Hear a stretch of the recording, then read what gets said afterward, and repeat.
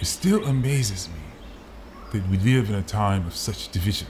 When will the Negro man not be divided from his brother, simply by drops of blood or the weight of a few ounces of silver?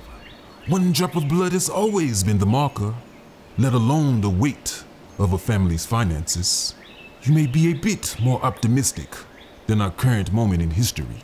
A season of change is upon us. What we need is a push. Dynamic leaders willing to serve, united for creative action, to see the brotherhood of the college man. There's a type of inspiration that the university cannot give. This is what the young Negro man needs. It is indisputable that this idea is needed by Negro students everywhere. Our community doesn't need another status club. We need a brotherhood of high-minded, serious-thinking, noble living men. A fraternity. Very, very well said, my friend. Leaders, molders of opinion. We should discuss this with Frank. You two always find a way to leave me out of things. I'd say the exact opposite. Be assured, we do nothing vital without you. Your friend here is contemplating the possibilities and probabilities of creating a fraternal organization. Really? I believe we have what we need to inspire in this moment. The question is whether or not this would promote a sacrificial spirit or one of selfishness. What of it, Oscar? Now, we simply need to speak with our advisor. Professor Just has already challenged us with our common vision.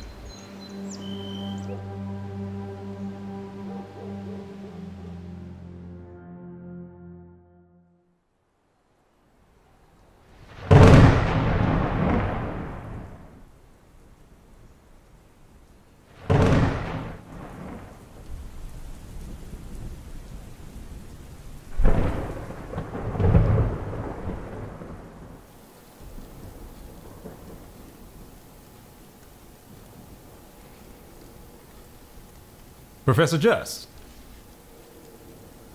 The Three Musketeers. You found me here, yet again. We've completed our research, and we're ready to take the next step. Glad to hear it.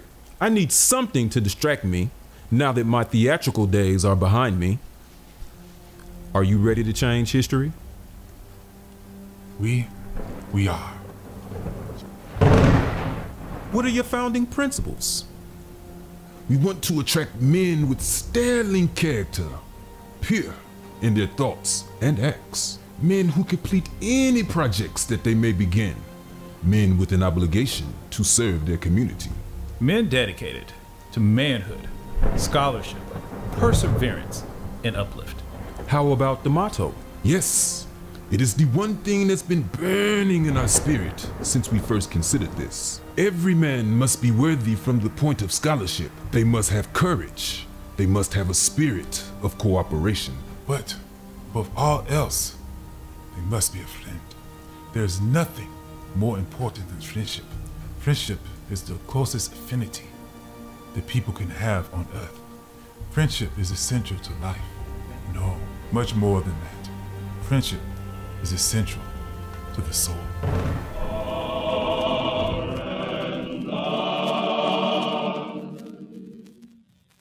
We